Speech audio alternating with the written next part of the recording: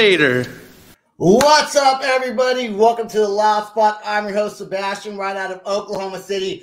I got two co-hosts joining us today. We got Weird Wolf, Ava Gore. Are you even in Austin right now?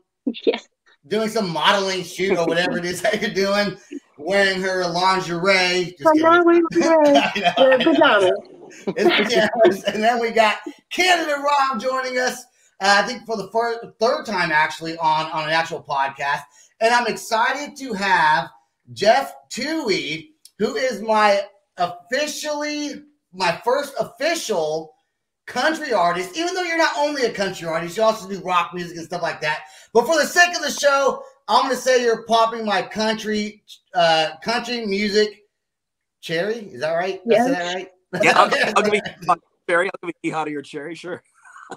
So you know, I didn't realize that you are also into rock music and metal music, but play country music. So how did you go from listening to like metal music and then kind of transitioning over to the country/Americana country rock, I guess you could say? I guess my interest in different types of music has always kind of ranged. I think a big part of the metal phase was like early adolescence, like anything that would really shock my parents if they found it in my closet. So Slayer, Sepultura, Cannibal Corpse, especially if they caught the covers of that. Also went through a really big gangster hip hop phase back then as well. Pretty much if it said parental advisory, I wanted to devour it. So that's kind of where the metal started. And then, I mean, just so many of those guys have ridiculous voices. I'd say my favorite metal voice is probably Bruce Dickinson from Maiden. He's badass and still sounds great. The last time I saw him live, it was unreal.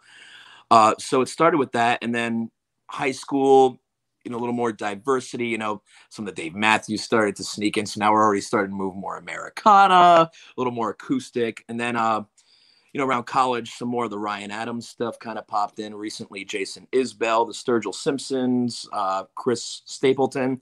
So I kind of found a combo. I'm a really big fan of the pedal steel. So some of my stuff might be considered more Americana, but as soon as you throw up something twangy in like a pedal steel, or if a song's really feeling fiddle, then throw that in as well, and that automatically becomes associated with country.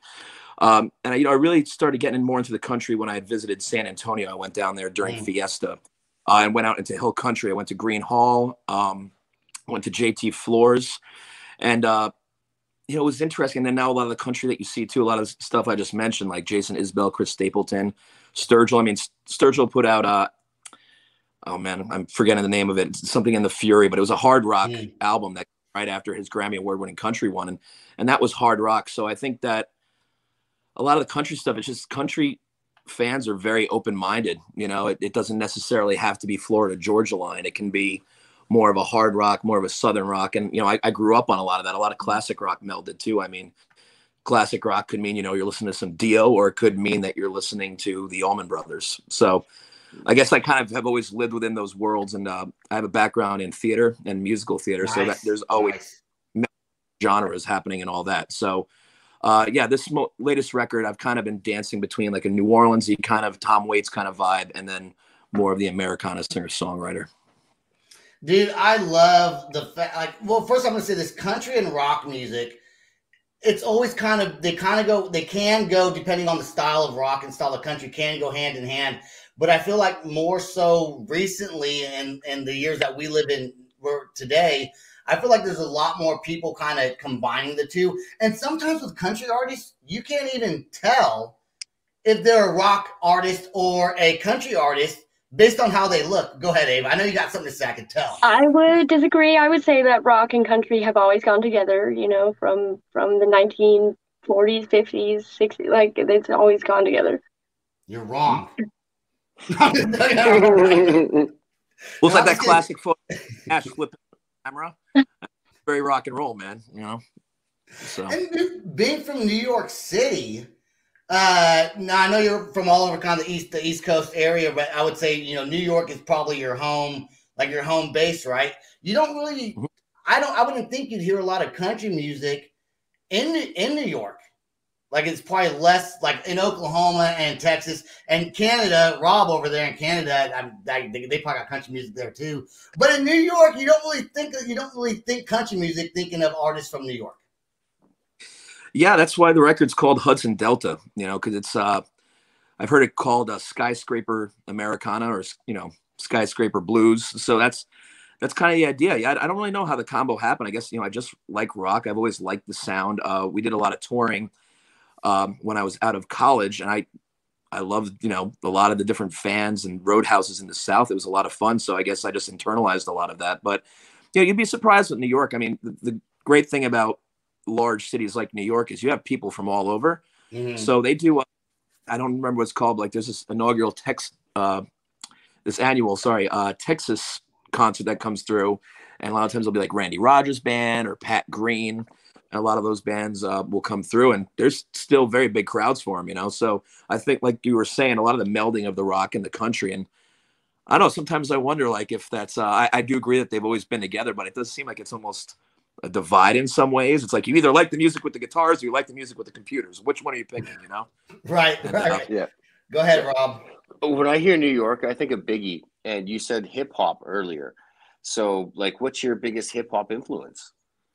So I actually have a band called Concrete Jungle that is playing this Friday, actually locally, and it's all live old school hip hop. So we have a percussionist, my pal Damon Grant, who was on tour recently with Charlie Hunter. He plays that. So it's all a bunch of musicians who typically dabble more in the rock and jazz, but we play a lot of hip hop live. So I love Tribe Called Quest.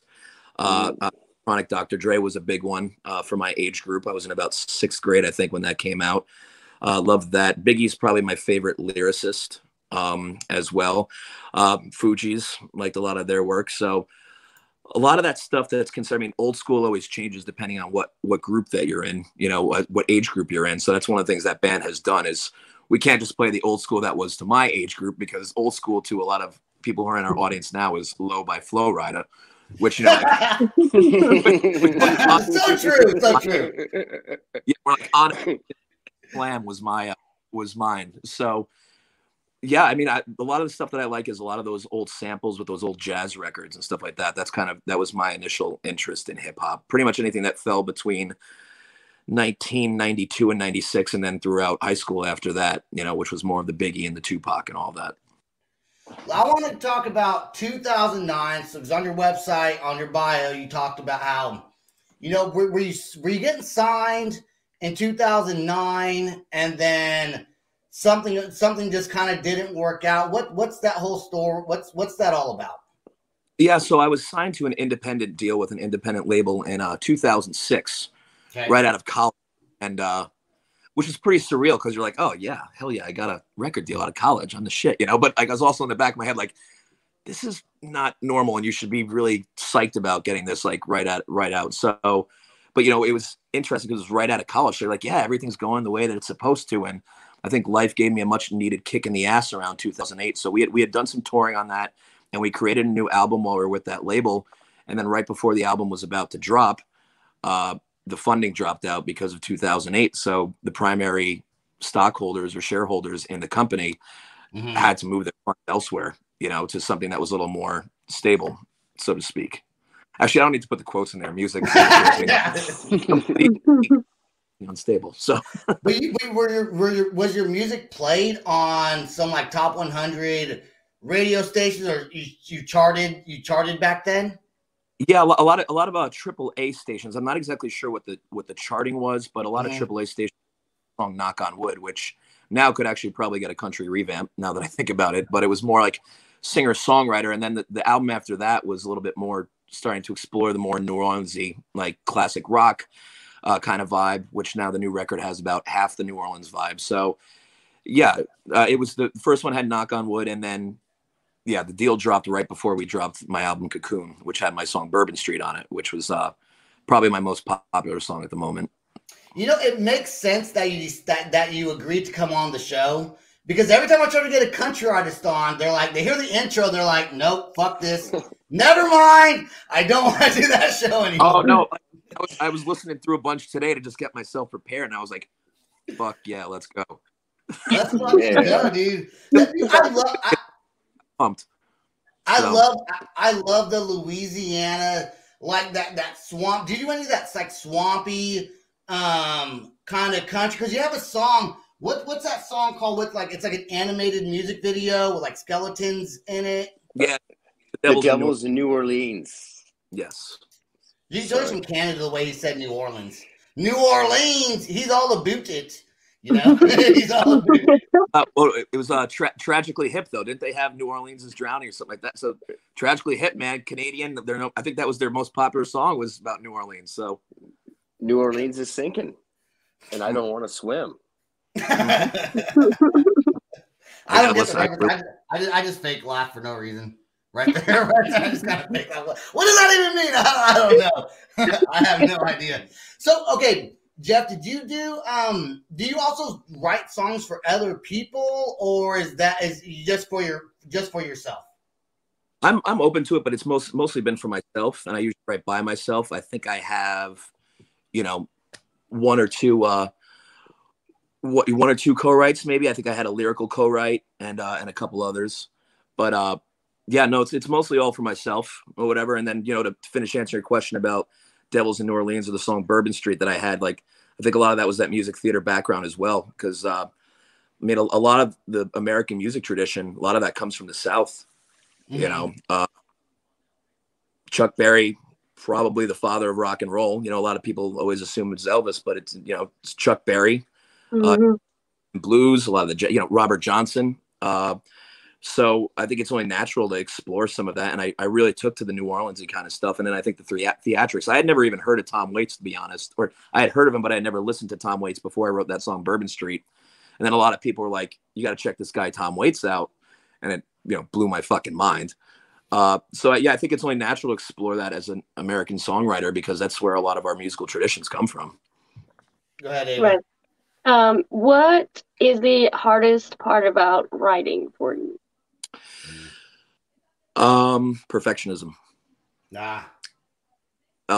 Just you want everything. Yeah, I'm a bit of a perfectionist, but sometimes you just got to put things out there. So you're always finding that fine line between wanting to be prolific and wanting to be precise. So I'd say that's probably it, is perfectionism. That's my problem. Is like I'm anti-perfectionism. Like I'm like, put that shit out there. Let's go. It sounds good. Just go. Can you tell he doesn't have a filter? Looks like I might be. Yeah, so I'd say the most difficult part of that. But some songs come like that. Bourbon Street came like that. The Devils in New Orleans, the lyrics to that came very easy. It was very playful. But then a song like Old Roads, I took a lot of time on those lyrics to try to make them. I think Tom Petty is one of my favorite artists as well, and he had a great way of saying really deep shit very simply so that everyone could get it, and I think that's sometimes the key, is that you want to be careful not to be revel in your artistry too much and really think about okay, who do I want to listen to it. I think one of the most important things about being an artist is relating to other people, so it's trying to figure out, okay, how do I say this so that people feel something, while also being true to your vision itself and what you're trying to say. So, and that's, again, perfectionism. How do you find the balance between those two? I think is really cool. Rob, I'll let you say something, but what I think is really cool is a lot of musicians get stuck on their one-track style of music. I think it's really neat that you have influences in lots of different genres, lots of different artists. That makes you very unique with your songwriting, because you're going to pull from different things of how you grew up and different artists that you've listened to that have inspired you. And I think as musicians, as we get older, when we're young, you're like, you're a rocker or you're a rapper or you do country or this. But nowadays, it's really more of a melting pot. But the older you get, in my age group anyways, the more I appreciate all kinds of different music. And I think that's really neat that you're able to talk about that. And pull those things in. Go ahead, Rob, and then I want to talk about Old Roads after your question, after he answers it, and play the music video. So go ahead and shoot. Absolutely. So you have Old Roads, and then you have Old Roads, and then there's Bourbon Street, and then 44. I listened to all these songs today, and they're amazing.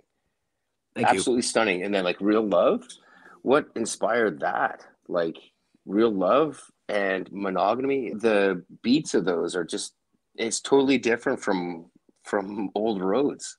It's unique. Thanks. Yeah, really unique sound. Yeah, so all the drums on Cocoon are Josh Dion, who's one of the best drummers out there. He has a great group right now called Paris Monster, where he's pretty much playing the drums with one hand and playing like synth with another hand, and he has a bass player in the band as well. So a lot of those grooves and stuff are, you know, as an artist, you can explain to the other players what you're looking to do, but then you try to hire, or you try to bring in and collaborate with the right people, so that you give them, you're like, okay, here's the playpen that we're playing in. Go nuts. You can even climb to the edge of the fence if you want. Just try to stay in here, you know. But so, yeah, a lot of that is to the credit of Josh Dion as far as the beats and the grooves on Cocoon. And again, there's a lot of that, you know, well, I kind of wanted to have an Americana vibe, but, you know, I really like, I think Monogamy, a lot of the beats, or one of the beats in the breakdown, is inspired by the breakdown in the middle of Great Day in the Morning on the D'Angelo album Voodoo, and the drummer on that was Questlove. And so I said, in the middle of that, all this knowledge, man, that's so cool. You're like all this knowledge of like just different artists, and like I know none of this stuff. It's like I'm getting a lesson here. Like you should be a teacher, like a music teacher. Hey, I do want to ask you. We only have not a whole lot of time. My wife is watching, and she wants to know: does he love Otis Redding? He's an amazing artist. That's bluesy and folk. Yeah, I love Otis Redding. Similarly, I love Bill Withers. Bill Withers live at Carnegie Hall is probably my favorite live album. But yeah, I love Otis. He was, he was gone before his time, and he was ahead of his time with his music. He was unreal. Show a Little Tenderness is unreal. Unreal vocal. I hope that is the name of the song. Just where he has. Knock on wood. Don't worry, I fuck up all the time when I'm on here. Don't worry. Don't even worry about it. And yeah, I mean, Handle and all that stuff. I mean, you know, sitting on the dock of the bay, I've played that many times for people around a campfire. So yeah, I love Otis.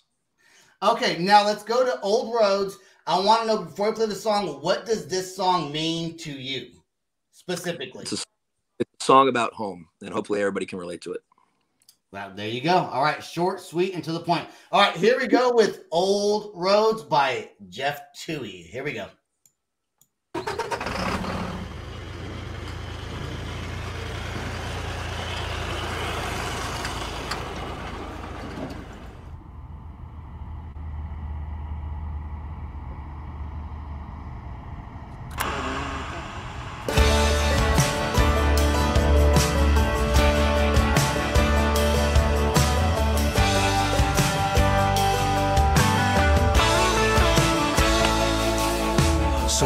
The thing, said Johnny, as he cracked himself a can.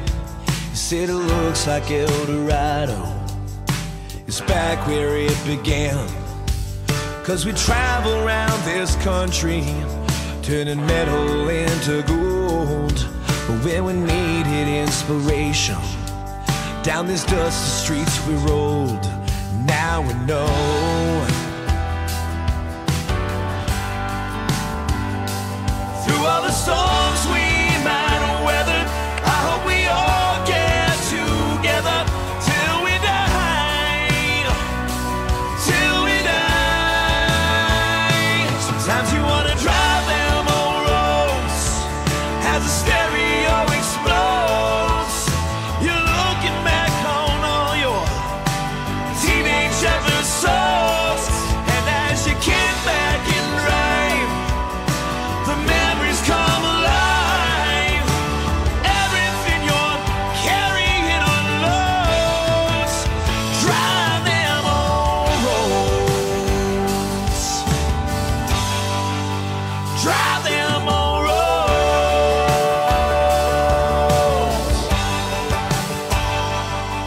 Over mountains I am climbing, in oceans I have swam. There's a little town to come from. It's part of who I am. Through every passing season, after every setting sun, there's a home that I come back to. After living on the run, there's only one. Through all the storms we might weather, I hope we all get to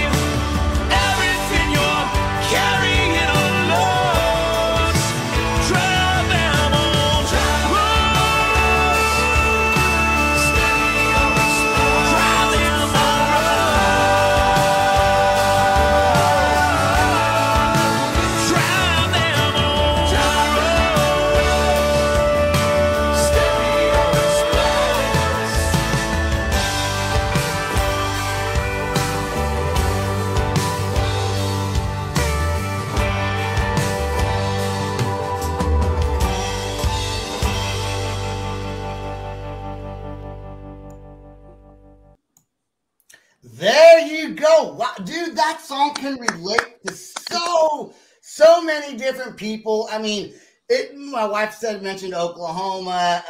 You know, really, no matter where you're from, those bring back memories, I think, to almost anyone's childhood. And great voice too, man. Great voice, great song, great video, man. Thank you. Appreciate that. Yeah, that was actually that was co-directed and co-produced by my friend Liron Kahanov, who worked on Madam Secretary. He just finished working on Clerks 3. And so that was filmed in the middle of COVID. That was October 2020. And so you know, that was the interesting thing about going through 2020 was just, in some ways it was earth shattering because you couldn't go out and do what you wanted to do. You couldn't go out and play shows and do what, you know, I feel I was born to do.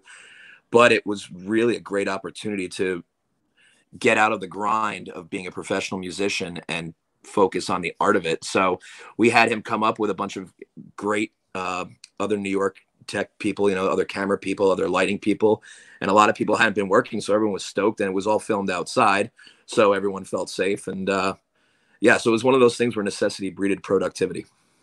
I got a very important question I think everyone's going to want to know the answer to, so brace yourself for this, okay? All right. Ready? All right. I think so.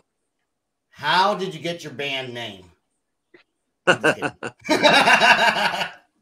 Honestly, I had several bands in high school and in college, and it just got to a point where, you know, some people just wanted to do it as a hobby, and I wanted to do it professionally. And I was making, and I didn't have a band at the time, and I said, well, you know, fuck it, I'm just going to go out and do it myself. So what, you know, it wasn't a total ego trip as much as it was just I didn't have a band. You know, I hired some really great professional musicians to do my first record, and it was just more, I didn't want to wait on anybody else. I knew what I wanted to do. And so if I call it Jeff Tuohy, you know, unless I quit, the band name can stay. So. Right. I wanted to ask if you ever experience like writer's block, if there's something in particular that helps you get out of that. Oh yeah, all the time.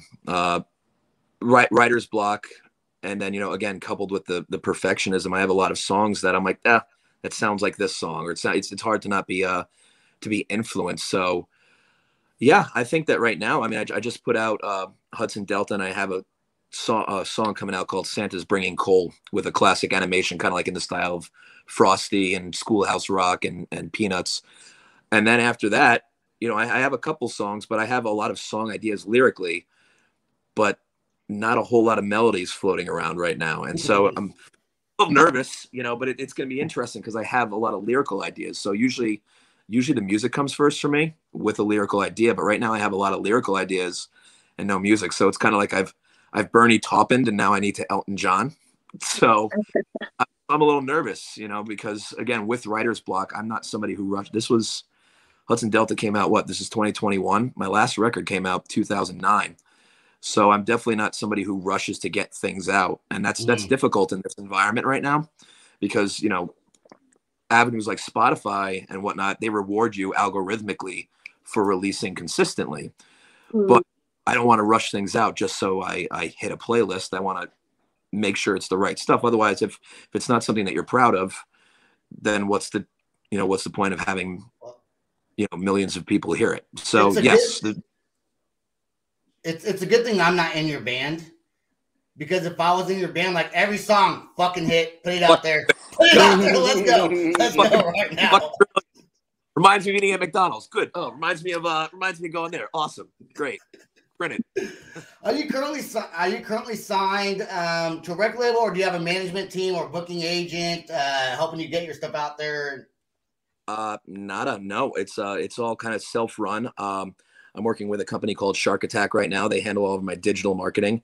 My publicist's name is Jason Duarte, and he runs a company called Scorpion Ltd. So it's an independent operation with subcontractors, and I'm distributed through Vidya and via the distribution company is called Vidya, but the company that handles it for me is called Head Bitch Music.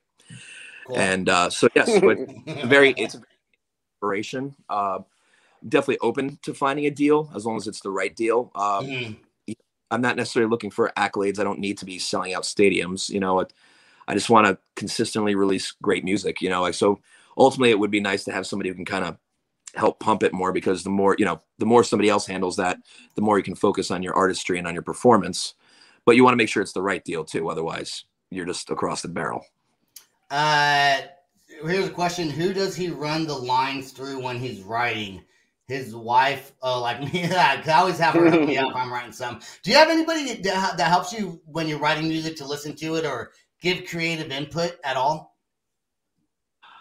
The band, you know, when I bring the song to my band, they'll check it out, you know, but there'll be like slight suggestions, more like, well, how about this groove instead of this groove, you know? And again, I like to be open to that.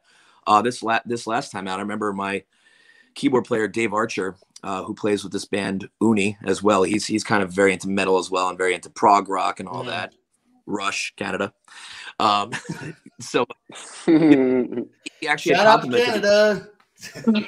You know, Dave had nice compliment to me in the studio. Brian Forbes was the co-producer of this record, and Brian had a lot of ideas. He's like, just try this with the song instead. And I was like, okay, cool. And Dave's like, that's interesting. A lot of artists won't fuck with that. They have the idea and that's that. I'm like, well, worst thing that happens is we try it. And if it doesn't sound good, then we go back to what I said. So, you know, I'm always open to trying new things. As far as my wife, not my wife, she's like, that's great, honey. And I'm like, no, it's fucking not great. It sucks. It sucks. And then we record. I'm like, oh, great.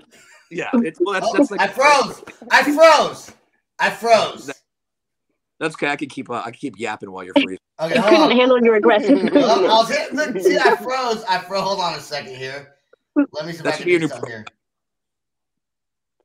Oh. Am I back? Am I back? What do we do without you, Sebastian? No, I'm here. Can you hear me? Can you hear me? Yeah, we can hear you, but we can't see you. Well, that's all right. Well, then you don't need to see me anyways. We're about to end this show right now real quick because I don't have time to fuck with my camera right now. You got any tours coming up? Not yet. We're going to be planning something probably in, you know, sometime between March and June. We're going to be planning on some tours again coming up. So that's the next thing. We want to make sure we do it right and do the production right. So we're doing a lot of private work right now around here and just getting ready to get this Santa's Bringing Coal out. And then, yeah, I'd say probably about March or so, you'll see us cranking on the road probably through the summer. Awesome. I have no idea what happened to my camera. Hold on. Well, we're gonna end the show because I can't find myself. We're at 30 minutes already. Go ahead, Ava. Do you have a website, social media, merch? There you go. Thank you so much. Yeah, the website is Jeff, Jeff, Tuohy.com. And then I'm mostly active on Instagram and Facebook, and that's the THE, Jeff Tuohy, JEFF So yeah, I hope you'll hit me up. And I'm really good at responding, and I love talking music with people. So definitely hit me up there. Well, thank you so much for being on the show. I'm sorry my camera messed up. At least it was at the end of the show. It was at the end of the show. What? You want something else, Ava? Peace out. Oh, I'm not done. I gotta say, even though no one can see me, they can still hear me. Please go check out our YouTube channel, just The Loud Spot. Go to www.theloudspot.net and our Patreon page for $3 a month. You can help support us. Jeff, you've been such a great, absolutely fantastic guest tonight. Thank you so much for sharing your experience with us. Absolutely loved it. That's all we got. Peace out. Rock on. Much love. Hey, Jeff, don't go anywhere. Stay right there just for 1 second. All right, here we go. This is the Loud Spot outro by nothing short of tragic. Is this all talk with no action? No. Is this my thoughts with distraction? No. Is this what I bought that's in fashion? Or is this the Loud Spot with Sebastian? Yes. Does nothing short of tragic have us back again? Yes. Does everything that's good really have to end? Yes. Our pimp host has a pimp show, so to get more episodes, make an order, this is over. Thanks for watching our video. Don't forget to click the like and share button. Don't forget to go to our YouTube and subscribe. If you want to listen to our audio and pick up some cool merch, go to www.theloudspot.net. Peace out, rock on, much love.